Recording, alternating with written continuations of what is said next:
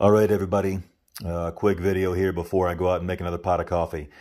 We have some of my cord-wrapped B.U.S.H deals. These are special order. Basically, I don't really stock these because it's kind of a pain to do the cord wrap on these without scratching the gun code and everything else for the price and all that.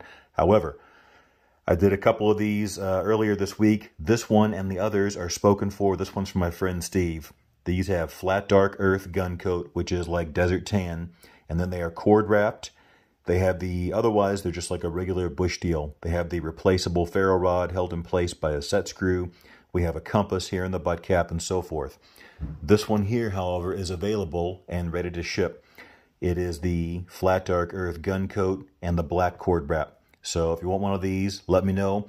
Otherwise, I hope everybody's having a great week, and thanks for the support, everyone. Much appreciated.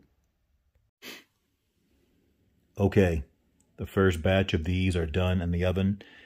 You can see the nice crisp knurling that's on here. And then of course we put a thin coat of gun coat on there. We like the gun coat because it's very thin. It makes the knurling really pop without caking it up in between there and all that.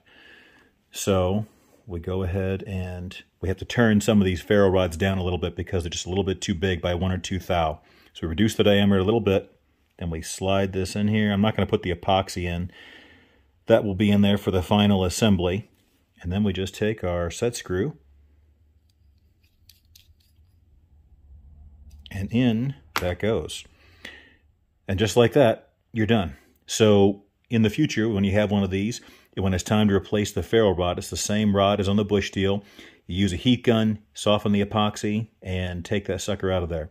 I've got a couple left, $25 each. Let me know if you want one. Thanks for the support, guys.